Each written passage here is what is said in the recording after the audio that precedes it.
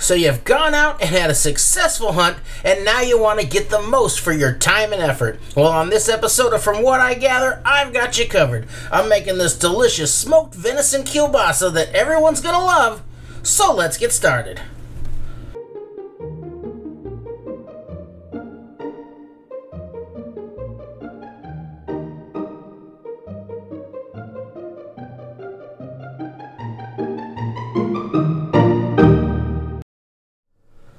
I have my meat all weighed up, but before I start to grind it, I want to get my spice blend ready to go.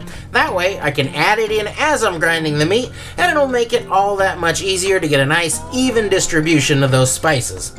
So for 10 pounds of meat, I'm going to begin with 91 grams, or roughly 5 tablespoons of plain salt. So to that, I'm going to add in 10 grams of cure, or roughly 2 teaspoons. And that is pink curing salt number 1, not curing salt number 2, and not Himalayan pink salt. Those aren't going to do anything for you. Now the salt and the cure are really the essentials when you're making sausage. Once you've got your salt, cure, and meat ratio right, all the other herbs and spices and flavorings you want to put in here are optional, and you can get really creative and create something truly unique. So have fun with your sausage. So to my salt and cure, I'm going to add in 1 tablespoon of white sugar. I have 1 tablespoon of coarse ground black pepper. I've got 1.5 teaspoons of garlic powder. This is 1 teaspoon of ground marjoram. And you don't always find the mustard seeds in here, but I really like them, so I've got a 1/4 cup of dried mustard seeds. I just like the kind of pop you get when you bite into one of those, and it gives you a little tiny hint of that horseradish bite. Now, I'm going to add in 2 cups of non-fat powdered milk. And that's going to help work as a binder, and it's also going to help this sausage retain moisture throughout the smoking process. Oh, now I'll just cover this up and give it a real good shake to blend everything thoroughly. I like this sausage to be roughly 30% fat. So for this 10-pound batch, I've got 6.5 pounds of my lean venison, to which I'm going to add in 3.5 pounds of this fatty pork belly. Now, all of my meat here is partially frozen, and that's going to help it go through my grinder and have that grinder slice the meat rather than kind of smush it. And that's really going to help with the texture of the grind. So I'm going to go to work trimming this a little bit and cutting it into small enough chunks for my grinder, and then we'll get to grinding it.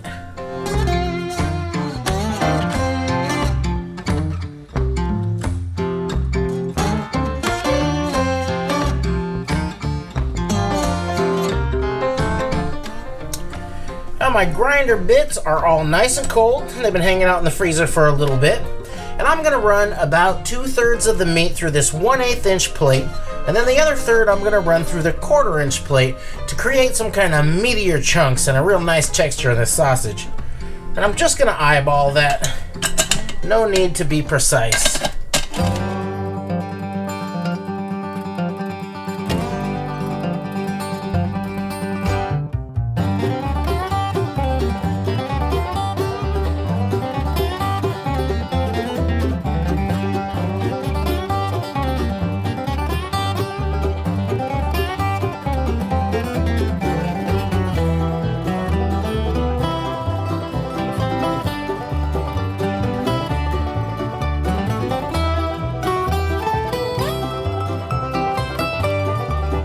Now I'm fixing to mix the heck out of this. So I'm going to glove up with cotton liners and rubber gloves over the top of that, because this stuff is really cold, as it should be. So I'm going to add in a couple of cups of ice cold water to help me mix this and get everything blended together.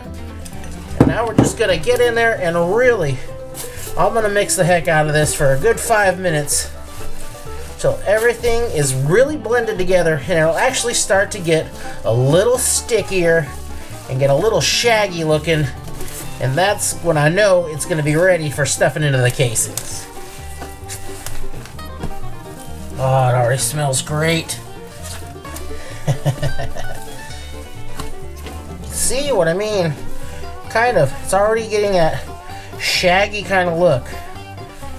You feel it, and it's going to get tacky, and that's really going to help it to bind with the casing. Now I've got everything mixed together really well, and something you always want to do is get you a little bit of that and make you a little silver dollar sized patty, and you're going to fry that thing up, and you're going to taste your sausage before you put it in the casings. That way you'll be able to adjust the saltiness or the sweetness or the spiciness or anything you need to do before it's too late. Let's give that a taste. That's good. So what you're looking for, of course, something you like the flavor of, and this one is about as salty as your breakfast sausage. It's very good. It's gonna make some great kielbasa. I'm using natural hog casings today for that good snap, and these do come dried and packed in salt, so you want to take these out and rinse them, then soak them in cold water overnight before making your sausage. So a little planning ahead for these guys. I got my stuffer, and in case I get any air bubbles caught in the sausage while I'm cranking it out, I got this little corn pop to stab him. Watch out, because he's a bad dude. Hey! Now I'm going to load up the stuffer by getting a big ball of that sausage mix, kind of packing it together as good as I can. The point of this is just to try to smooth it out and get as much air out of there as possible. Then I like to give it a little toss down into the bottom of there, and then pack it in. And just get another one and keep going until we get that guy filled up to the top.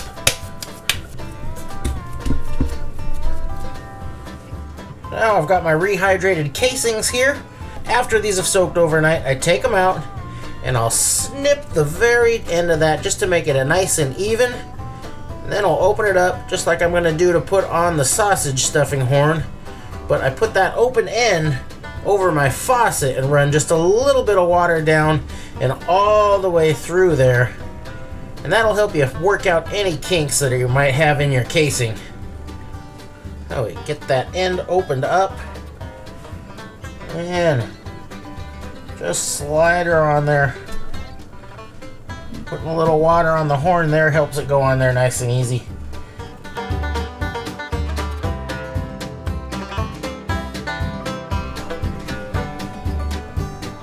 There we go. And I'll leave a little tag end on there for tying this off. I'll just crank this real slow to get the sausage to come out to the tip of the horn there. It's going to push a little air here, and I don't want that in there, so just pull that off the end.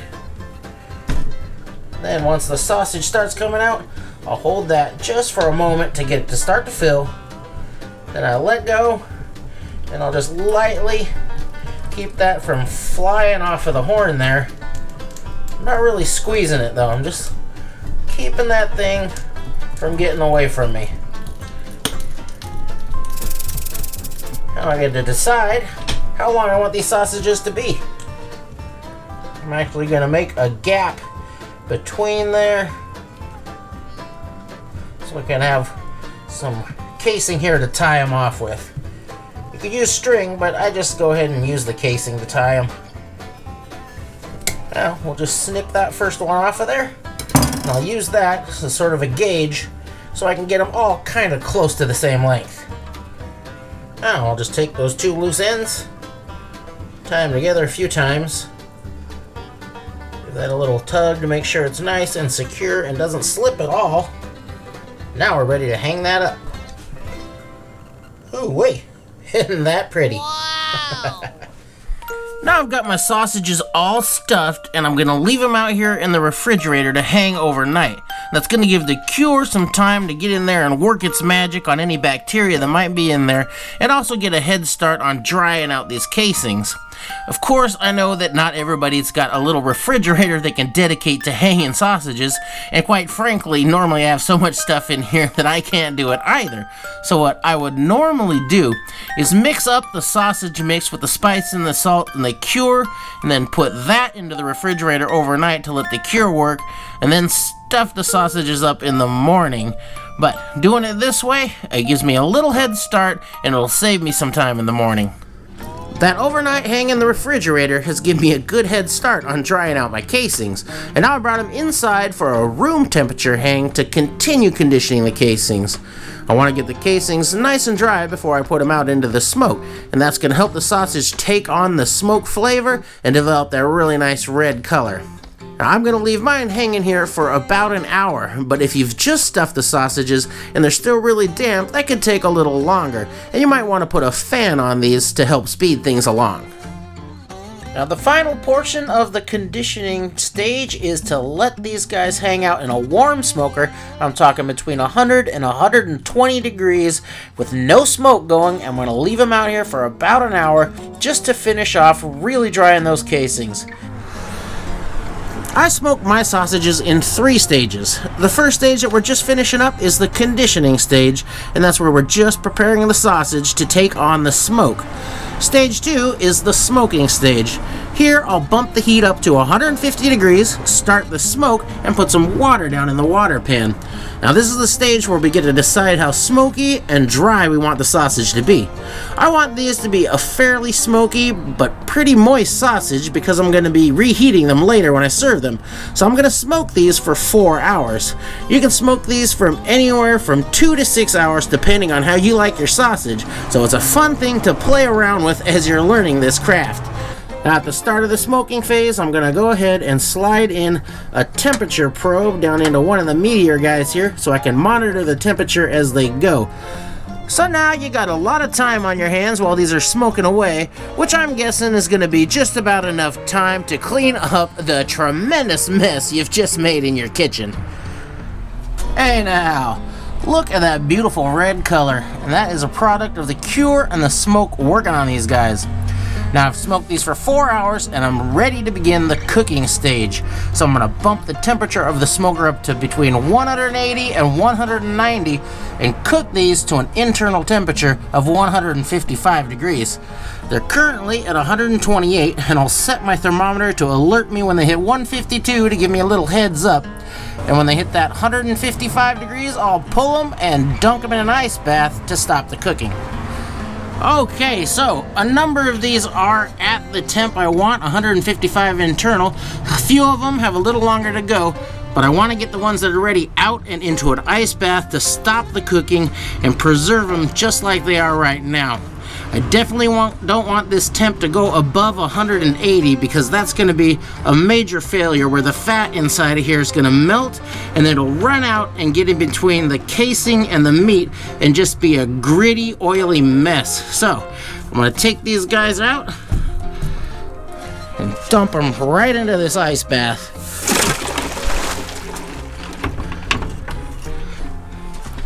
Now, I'll just give these a few minutes, then I'll pull them out and hang them up to dry off again.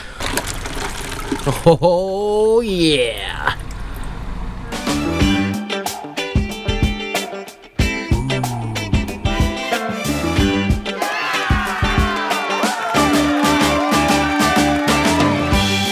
Well, this looks and smells and feels perfect, but now let's see how we did. Ah, yeah, have a look at that. Got nice looking grain. Got some of the mustard seeds showing.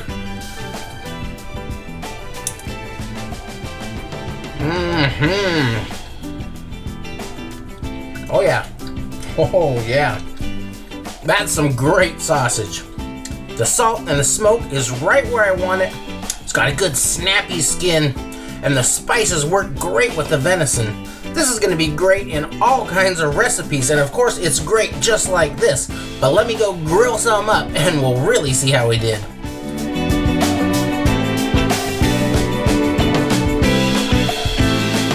Woo! Check out that bite.